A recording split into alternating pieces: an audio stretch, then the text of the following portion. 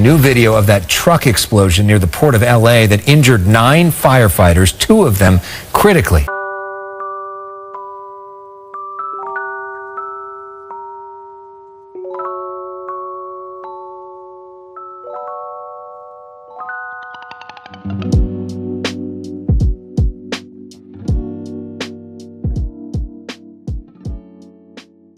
Just before 7 a.m., the driver of this truck noticed something wasn't right, got out, and called 911. Security video appears to show her away from the truck.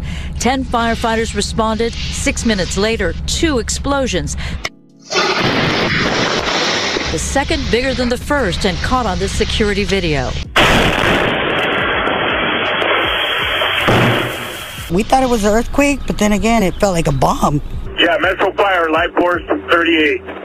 I need you to dispatch the 5 closest fire resources and 5 paramedic rescues. Pieces of the truck landed nearby. This piece flew more than a city block.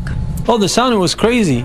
I thought something exploded under my house, literally. The boom is what made me shoot out of bed. I shot up real quick, and then the rumbling is what made me kind of like question everything. Like I thought it was an earthquake. Engine 49. Mayday. We've got multiple firefighters down. 9 of the 10 responding firefighters were taken to Harbor, UCLA. 2 of them were in critical condition.